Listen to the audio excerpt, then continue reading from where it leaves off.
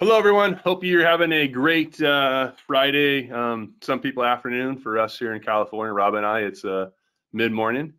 Rob, how we doing? Doing good. Good, great. Hey, thanks for everyone coming in. I'm really excited to have Rob here, really talk about just the market. There's been a lot of wild, crazy changes that have been taking place, and I want to just kind of go over what's taking our place with the market and just a little update. And before we get into that, just want to go through just briefly, who Insellerate is. We're in the business of helping lenders close more loans. We work nationwide with a lot of large lenders, banks, credit unions, you name it. We have a lot of marquee companies. We have a lot of great technology. One of the things about Insellerate, I think that it stands out is our software is new and it's highly integratable. So we have lots of integrations. We really help lenders with their back-end platform. And then we really, just so everyone knows, we have two core products. We have our CRM lead management system that has a mobile and a desktop application. Then we have our CRM and engagement platform. And engagement is automated emails, text messages, ringless voicemail, Facebook posts, direct mail, phone calls, and we provide strategy and all the content.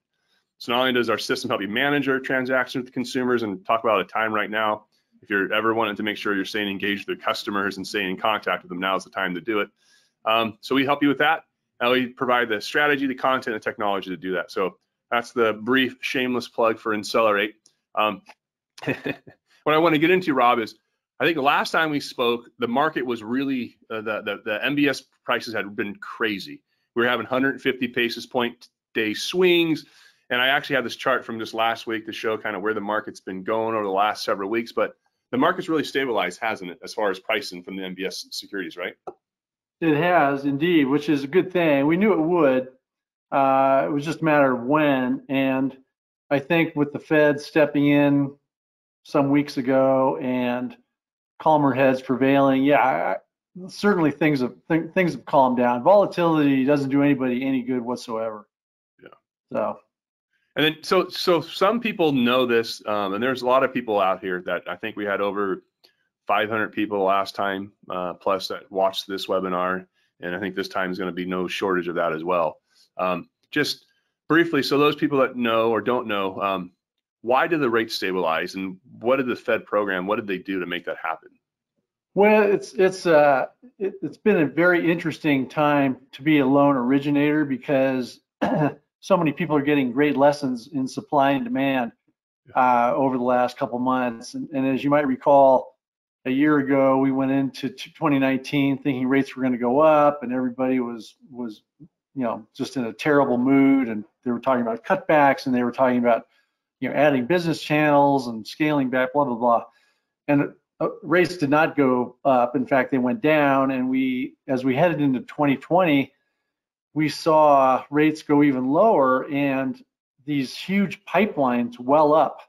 Unfortunately, most of them were refinanced or still are refinanced. But the fact of the matter is, nobody foresaw kind of that happening. And then we got hit by the pandemic, which has driven rates down further. And you have to be careful what you wish for, because I would talk to originators and they would say, oh, I had all my money in Nat City, or I had all my retirement plan was in WAMU and Countrywide, or whatever, and I got wiped out, and I just need like one more refi boom to get it back on my feet to help my retirement plan. Well, they've got it in spades, I'll tell you. So with the pandemic, of course, that has impacted every economy in the world, and not positively. And so what has happened is the suddenness of what has happened has been what is amazing, because if you go back to 2008, 2006, 2010, those things took months and months and months. These, we've been at this for like 6 weeks, 7 weeks. It's been an amazing change, and the volatility has not, as I said, helped anyone. The rate environment is such that at this point, there's no real reason for rates to go up at all, really. So we could be in this rate environment for quite some time. But I think it's important for people to remember when we talk about rates, it used to be a much easier thing to talk about rates, because all the rates kind of move the same. The 10-year would do this, and the 30-year mortgage rates would do that, and the rate sheet would react accordingly. But there were 2 or 3 weeks there, especially in the second half of March, first week of April, where the Treasury market would be up and mortgage prices would be down, and rate sheets would do whatever rate sheets were going to do, or vice versa. I mean, there was no rhyme or reason. And a lot of that comes down to supply and demand, as I mentioned earlier, because you have and had then and will continue to have lenders who are pricing their rate sheets based on capacity. They don't care if the 10-year rallied to 0.5 point, and they don't care that the mortgage-backed securities improved by 1/4 point. If they need to slow capacity down, the quickest and easiest way to do that is price in the margin. So they may leave their rate sheets unchanged, even though we're having a big rally in the bond market. So I end up getting a lot of loan officer emails saying, what the heck? I hear the MBS market is better by 0.5 point, but we didn't move our rate sheets, and what's going on here? And I'll write back, well, is your pipeline full? Yeah, I'm having a great month, great March, great April, blah blah blah. I can't turn the business off. Well, then what difference does it make? If the rate sheet didn't move, because the business continues to flow through the door. And so when we talk about rates, it's not so much, or at least there for 2 or 3 weeks, it was a different environment. Everything was moving differently. Now things have stabilized. To your point, things have calmed down. The volatility. In fact, this week has been a nice week for lack of volatility, to help move some of these loans through the pipeline without having to renegotiate or have them fall out. Margin calls have died down. In fact, a lot of the margin calls have been paid off. Now companies are looking ahead to May pair-offs, unfortunately.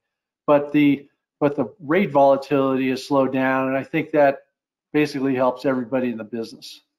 No doubt. Well, something you said at the beginning too, with the rates and the stabilization, and the change was, I remember 2007, 2008, 2009. That was like a slow deflation of a balloon over like a year, or a year and a half. This program changed, then 4 weeks later something happened in the marketplace, and 4 weeks later something happened in the marketplace. You're right. In the last 6 weeks, we've had, Wells Fargo just came out. I think there's jumbos out of the market, non-QMs out of the market. Wells Fargo's not buying under 680. They're no longer buying cash out loans, from what I understand. That came out yesterday as well. You have other lenders who are not buying government loans. Service and values is that's a whole new thing that's becoming an issue. This has changed quickly as far as product. And I want to talk about service and values because I think that's important. It's not only important to understand, but I think as an industry right now, we need to be speaking up to our Congress and to people in power. And Mark Calabria said yesterday, came out, and they're not going to help servicers with these loans. They're not going to advance any services with any additional funds to help with this liquidity crunch. Ginnie Mae is, but they're, FHFA is not.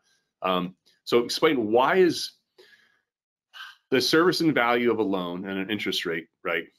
There's the price and then there's the value to service it, and that affects the price to the street of a rate. And right now, that's a massive change. And what's happening to servicers right now in this market because of that? I don't know. It's crazy out there. I think that it's important to remember that a rate sheet price, and I don't even know if anybody sends out a rate sheet per se anymore. I think they do, but we call it a rate sheet price, pricing engine, whatever you want to call it. The price that is being quoted to the borrower is a factor of many different things. It's a component of the mortgage-backed security price, that if that loan was going into a mortgage-backed security. It is a function of how much profit margin the company needs to just keep the doors open and to put aside reserves for future buybacks. So there's corporate profit in there. There's overhead. Is it a grand space on Wilshire Boulevard in Los Angeles, or is it out in Elko, Nevada, some little in the strip mall wedged between the 7-Eleven and a vape shop? It depends. The office space matters, but it also includes the value of servicing, because someone somewhere will pay, in theory, for that servicing cash flow. And by the servicing cash flow, once again, it's not necessarily the owner of the mortgage-backed security that is servicing the loan. The servicer might be Chase or Wells or PennyMac or whoever, who collects that monthly payment from the borrower and then forwards on most of it to the actual investor, and the actual investor might be some pension fund in Ecuador, or might be a money manager in London. I mean, mortgage-backed securities. What's that? Teachers credit unions buy them or whatever. Or the Federal Reserve, right? That's right. The Federal Reserve. That's right. So the servicer gets in a check for $2,000 for the monthly payment and sends on $1,990 of it and keeps $10 a month for that loan, multiplied by all these loans. And there's a cash flow. And so there's a value associated with that cash flow. So it's easy to talk about the mortgage-backed security market. Oh, bonds did this and that and the other thing. It's easy to talk about overhead. It's easy to talk about profit margin. Easy to talk about buy-ups and buy-downs, loan level price adjustments, whatever, or where you want to be competitively in the marketplace. But the value of servicing is a little bit obtuse, a little bit foggy. And I think that when a originator sees a price on the rate sheet, all of those factors go into that price that they're quoting that borrower. So that servicing has value. Well, the issue is that once again, you have, let's say Chase collects the payment from the borrower, sends on most of it to the investor and keeps the money for themselves. If that borrower doesn't send Chase that money, that monthly payment, but Chase still has to send the investor that money that they're due because they bought that security, then Chase has a problem. Chase has a problem. They didn't get the $2,000 to send on the $1,990 of it and keep the 10. They didn't get the 2,000. They still owe the $1,990. What are they going to do? And so when you have the government come out with a forbearance program to say, okay, those borrowers don't have to send Chase and every other servicer money, that $2,000, but for many programs, Chase still owes it to the investor, then Chase is stuck. And that especially hits independent mortgage bankers who are servicing loans. I'm not going to pick on anybody, but normally when you talk about independent mortgage banks who are big servicers, you're talking about, Mr. Cooper or Freedom or Loan Depot or, Quicken, United Shore, United Wholesale, and so forth. A lot of transaction, a lot of servicing, a lot of moving parts. And if they aren't getting the money from the borrowers based on the CARES Act, then they're still on the hook. And so the value of that servicing, that cash flow, suddenly the cash flow stops for some period of time, whether it's 3 months, 6 months, or a year, that cash flow stops. The value of that cash flow basically goes to zero. Arguably can go negative because, Josh and Rob's mortgage. That's right. What's that? We have to front the money, so it's worthless. Yeah. We're out.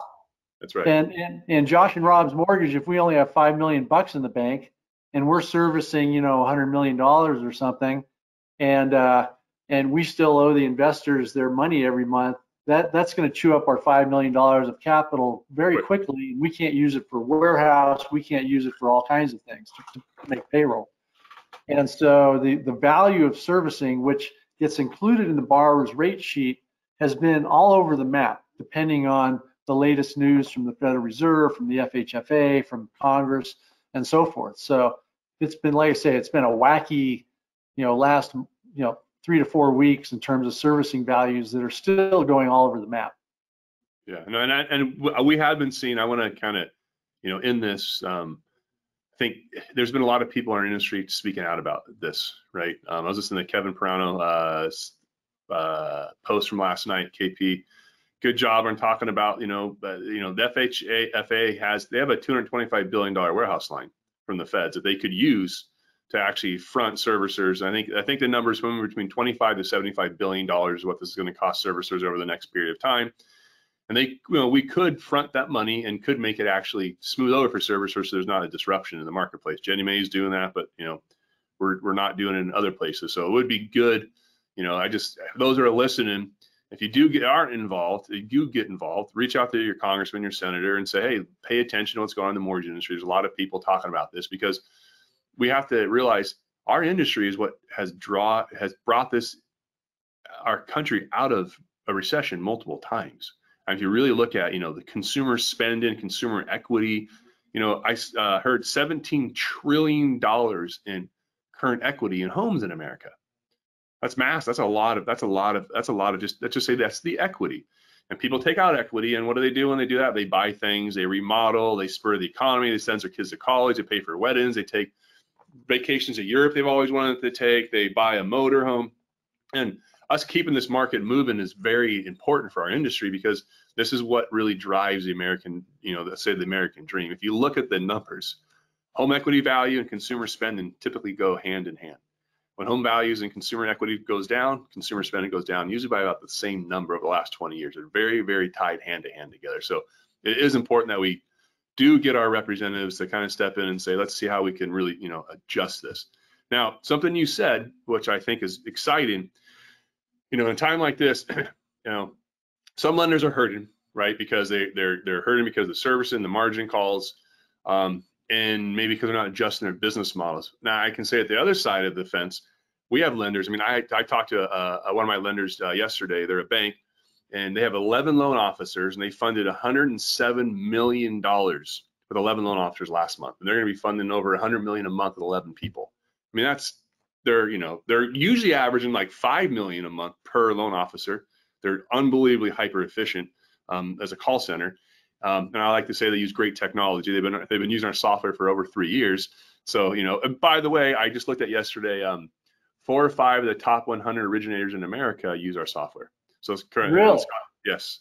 So I'll get the list out to everyone, but 4 or 5 of the top 10 use our software, and another, I think 20 or 30 of the top 100 use our software. So congratulations on that. Thank you. And these are loan officers, by the way, with no assistants. These aren't retail loan officers that have teams. These are single people sitting at a desk selling loans and just crushing it. So we have lenders that are just absolutely killing it right now because they've adjusted to the market. And you can probably give the news if people haven't heard this. Fannie Mae, Freddie Mac, after 2019, said 2020 was going to be a down year, right? We're going to be less volume. 2020, Fannie Mae, Freddie Mac, Rob, what did they just come out and say recently? It's going to be it's going to be another banner year. Banner year. That's right. I lose track of the estimates and the forecasts and so forth. The MBA is very good humored about always being wrong, but they get close. They revise it all the time, which is good. But yeah, it's going to be another great year.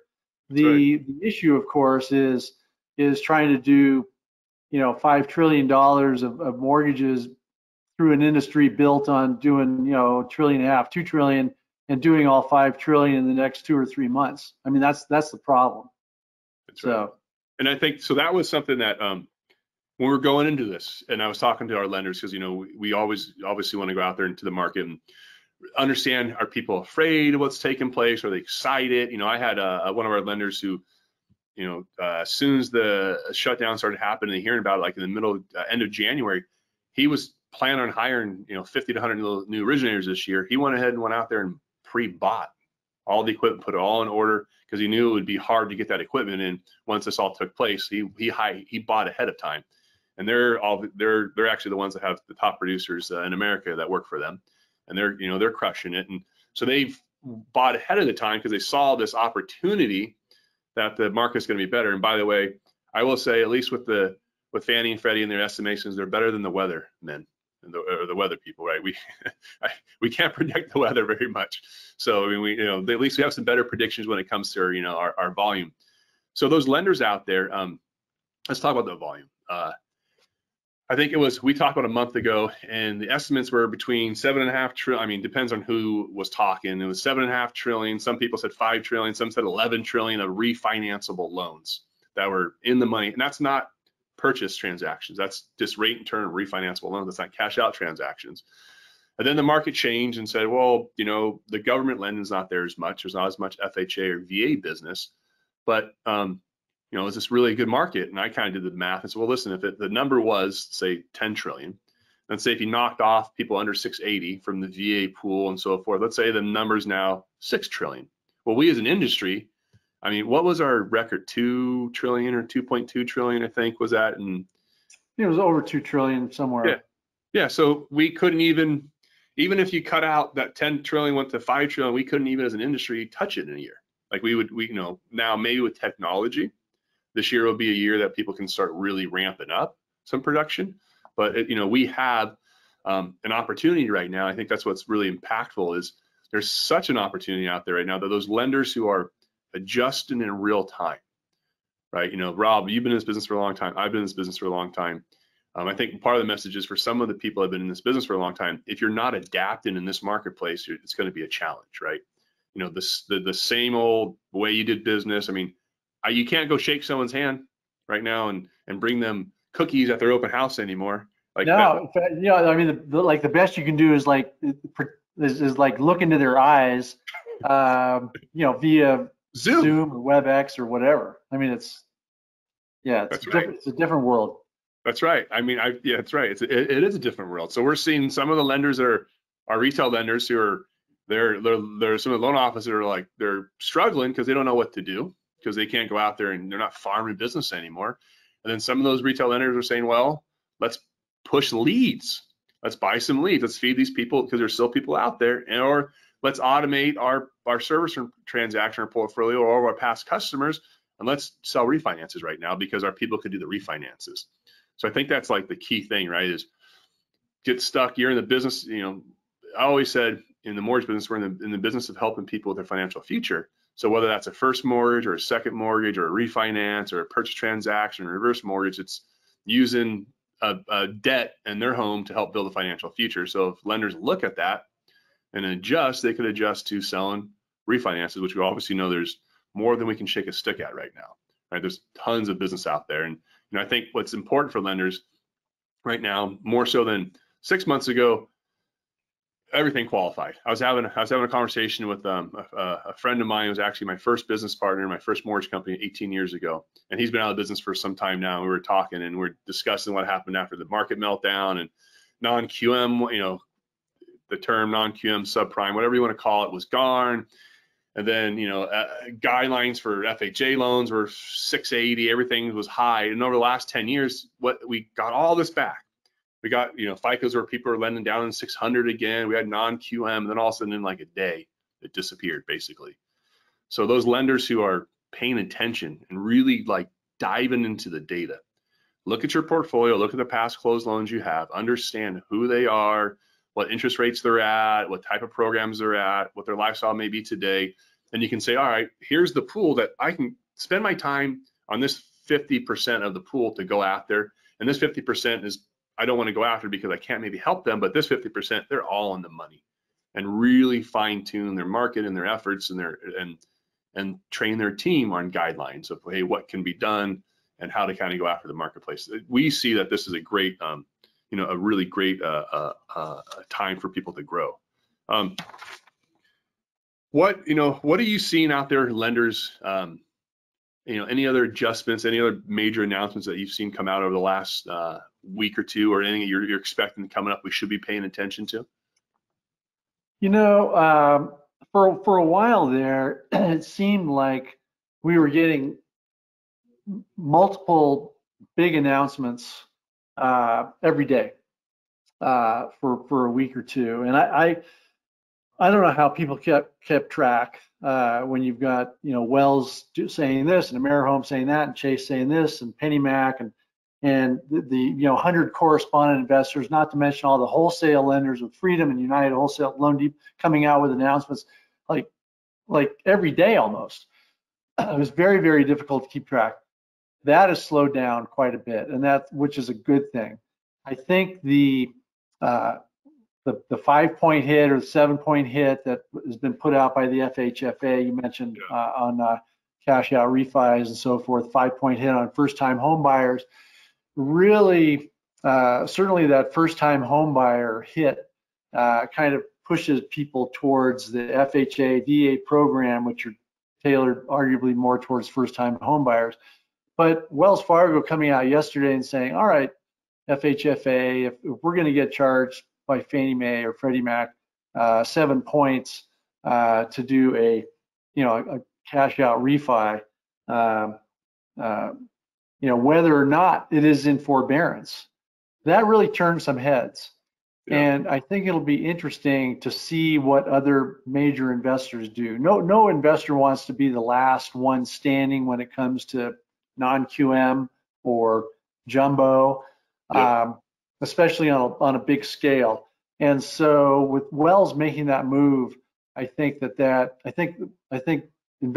investors and lenders are taking a look at that and saying, okay, now what do we do? How do we price? How do we price for that risk? Because it all comes down to what the borrower is going to have to pay.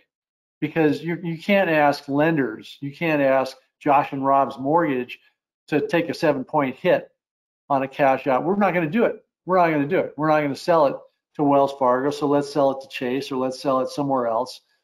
Oh, wait a minute, everyone's going to start charging that. So then you're left with, am I going to charge the, am I going to charge the borrower for a cash out refi 7 points? Now, to their credit, I shouldn't even say to their credit, but we knew that the director of the FHFA was inclined to lessen their footprint, to scale things back.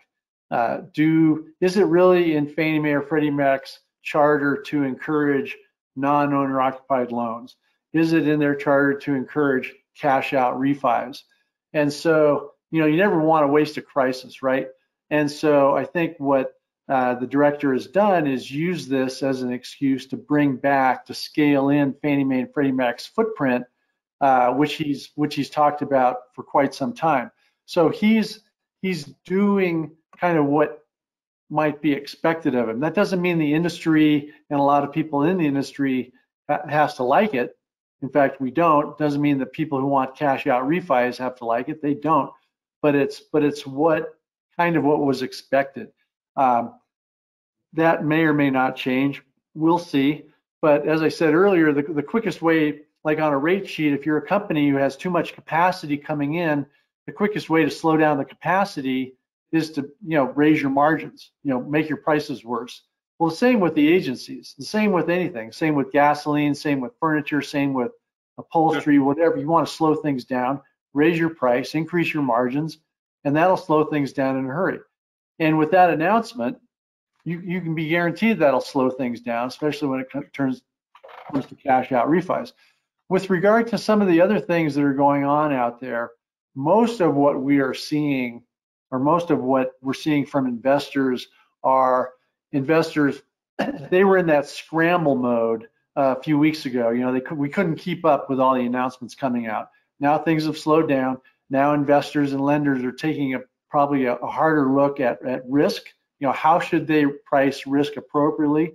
Servicing values, how do they incorporate those into the rate sheet when they're zero?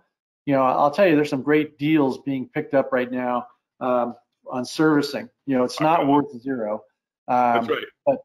But that aside, and I think that the industry to some extent is kind of taking a breath right now and evaluating the risk, evaluating what's happened over the last few weeks, evaluating the FHFA announcements regarding servicing and with regard to first-time home buyers and cash out refis this week, and just taking a breath and trying to figure out where they want to go and how they want to price that all appropriately. So I would expect we'll continue to see announcements with regard to not so much getting out of programs, but tweaking the guidelines or tweaking the pricing, loan level price adjustments. I think we'll see a lot of that coming up in the next few weeks. That's good.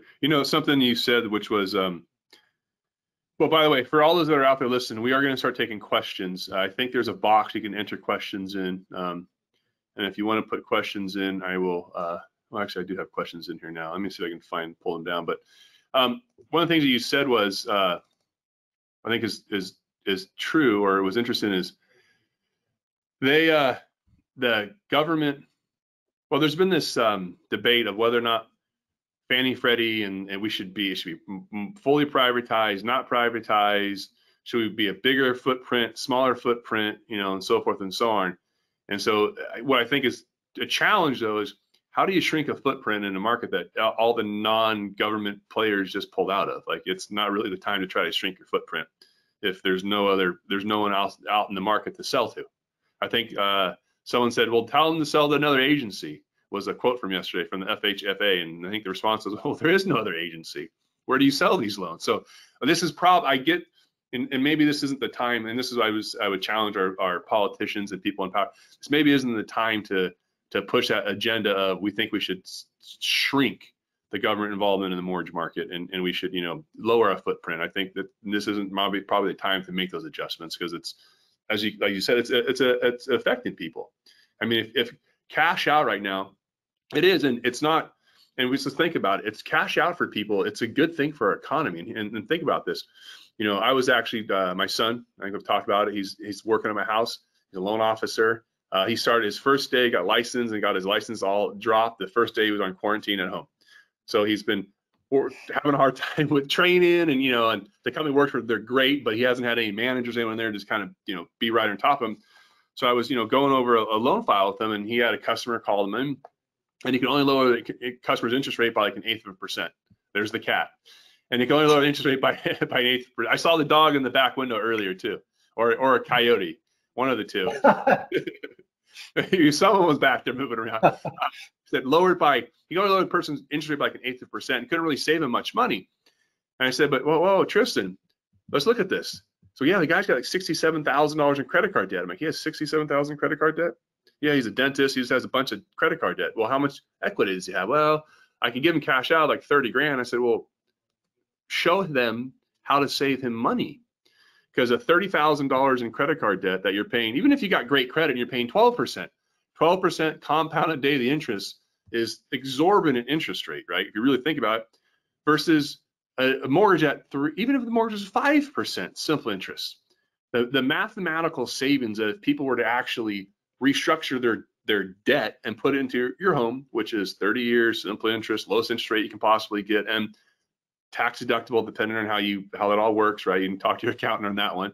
Like, why wouldn't we encourage America to like lower their overall payments and lower their debt loads? And I just, that I'm hoping that we as an industry kind of, rally behind that, and, the people, the powers that be will listen to that, because it's something that we do need, right? We do need to get back to that place in the market.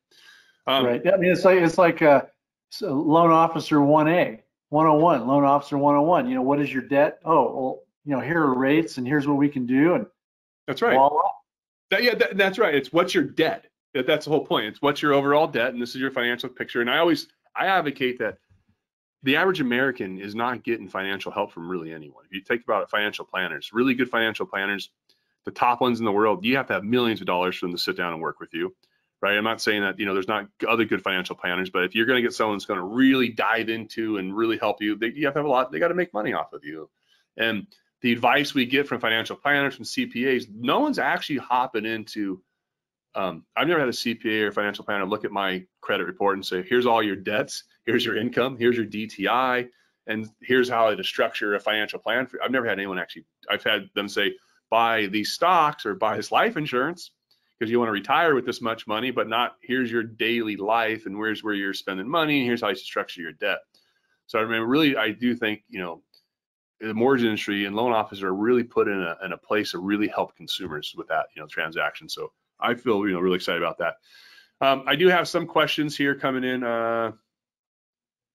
Mortgage bankers push government loans because of the higher value. One was, I heard the government servicers are getting the help they need from Jenny Mae. Why don't mortgage bankers push government loans because of the higher valued SRPs? I think maybe the question is, why aren't lenders pushing more government loans? Well, I think maybe the lenders aren't pushing more government loans is probably because if someone could qualify for a conventional loan, why would you have them pay mortgage insurance, right? I think that's probably the bigger answer. But I think there's a perceived difference in getting back to our earlier discussion about the value of servicing, and what is the value of servicing worth for a Fannie Mae loan or a Freddie Mac loan or a non-QM loan or a FHA loan or a VA loan, and then you get into a discussion about scheduled versus actual or scheduled actual. what are you scheduled to provide the investor versus what you actually receive from the borrower every month. And so as I said, the value of servicing has fluctuated wildly. Once again, it's been a lesson for everybody in the industry about the value of servicing and how that impacts rate sheets. And there are some institutions right now who I think we'll look back on this time and say they were very, very smart because they were able to take advantage of some of the inefficiencies that are in the market right now. Is Ginnie Mae servicing really worth zero? Well, I'm going to say probably not, especially if you're a bank. So if you're a bank and can buy it at zero, why not? So what has happened is, if you think about the market, you've got the aggregators, Wells, Citi, Chase, Wells, Citi, Chase, AmeriHome, PennyMac, and you've got the agencies. And if you're Wells Fargo and you can buy Fannie Mae, Freddie Mac servicing at zero, or FHA, VA servicing at zero, buy, and hold on to it and have the financial, strength to hold on to that, that's a great thing. However, small independent mortgage banks don't always have the luxury of either holding on to the servicing or picking exactly who they sell loans to. So what we've seen here in recent weeks is a tremendous number of independent mortgage banks who are now selling conventional loans to Fannie Mae or Freddie Mac, especially the Fannie Mae cash window, because A, they get paid pretty quickly, but B, the servicing, they can sell the servicing off to in a co-issue deal or sell it to a buyer of servicing rather than sell it to the aggregators, because right now the aggregators bid for servicing is really poor. So companies that have the ability to hold on to servicing and can sell to the Fannie Mae cash window, retain the servicing, perhaps sell it later, have a big advantage over companies that can't, that have to sell the servicing to whoever they're approved with. So, and we're seeing that price difference now on rate sheets. Well, you said it's kind of the market like supply and demand, right? So it's and it's kind of reminds me of oil. When oil was negative $30 a gallon, what that was really saying was we have capacity, we got to keep pumping oil, we can't shut these pipes down, we got to get so those oil companies, if you had a bunch of oil tankers that were just sitting around, hey, go fill those puppies up. If you had capacity to hold it and then push it out into the marketplace at a later date, you're going to make money off of it. Same with servicers right now. Like you're right. If these aggregators, if they had the wherewithal and they're able to maintain the financial stress of having to carry some of the servicing while we're going through this transaction, this difference, they're going to be picking up huge values. They're going to come out of this in a year, rates will go up a little bit, and they're going to have servicing values that are just massive, because you're going to have loans at 3%.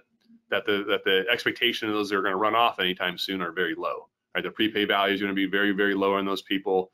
You're going to be able to get high values for servicing value. A couple other questions. HA loans, offer loans that cannot be approved.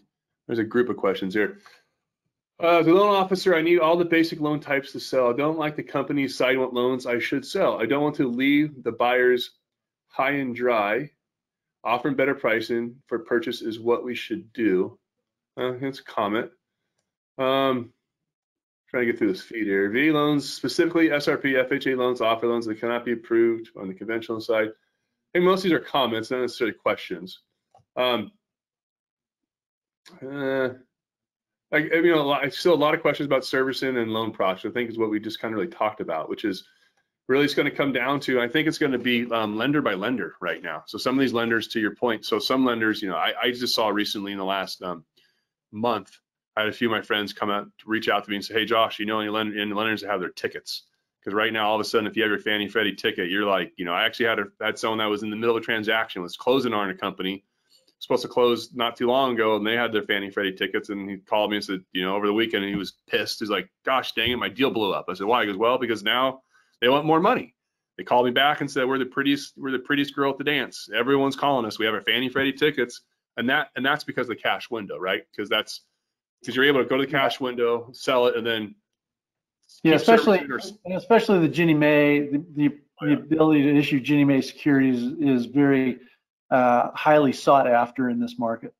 Yeah, yeah. So those lenders out there, if you work for a company that has a Fannie or Freddie ticket, you're in a nice.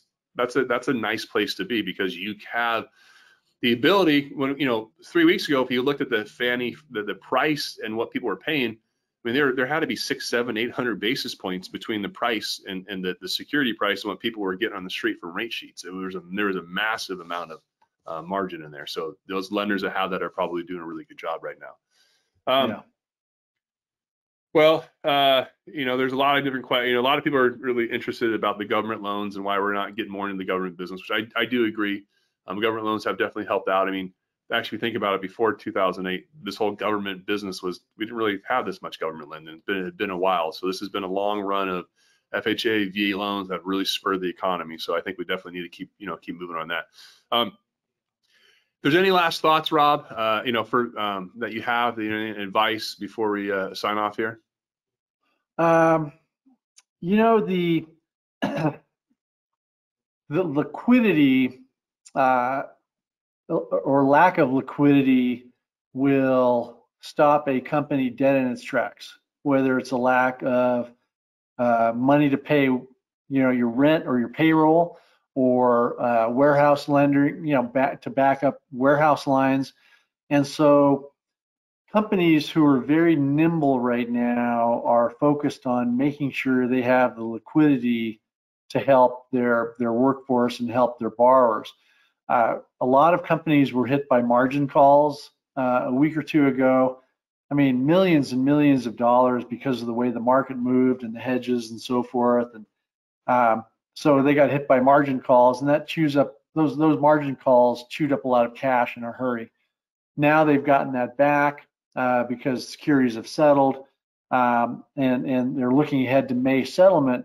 But the good companies that I'm seeing out there are very nimble and very quick to make some very hard decisions, whether it is getting out of jumbo lending, getting out of non-QM lending, let the dust settle. When we start getting more investors coming back into the market for jumbo or non-QM, then we'll go back into it. But you know what? Sorry, loan officers, tough decision. We need to act quickly, because we don't want to have $5 or $10 million worth of jumbo or non-QM loans on our warehouse lines that we can't sell. So some successful companies have made some tough decisions recently. They're going to have some tough decisions coming up. But I think it's important for originators and your listeners here to remember that liquidity and cash in the bank is so very important, and it'll continue to be so. So that's my parting words. No, that makes sense. And and to that, I'll add a little bit, which is, even if your company is like, we're not going to do jumbos anymore, or it's non-QM, and it may be that was a big part of your business, just adjust, because there's so much other business that's out there. It's the beautiful thing about it is we don't have to lose any jobs because those products went away. Matter of fact, we can gain jobs because the pickup on the other side of the fence is so huge that just switch products, right? You can switch products, learn something new, go after the market. So Rob, I appreciate it. And everyone else listening, I really appreciate you guys all tuning in. I hope this was helpful for you. You can always reach out to us. Again, listen, we're Insellerate. We help lenders close more loans. If you're not growing right now, and if you don't have automation, marketing automation, if you don't have lead management, you're not able to stay in contact with consumers and really drive that workforce with like our lenders that are doing, reach out to us. You can reach out to us at our website, Insellerate.com. You can email me, Josh@Insellerate.com, and I can forward you on to some of our sales staff. But we'd love to talk to you and see how we can help you. Rob, always good talking to you, and I appreciate your time. You have enjoy your ride this afternoon, and we'll talk to you soon. All right, take care, Josh. All right, Rob. See you guys.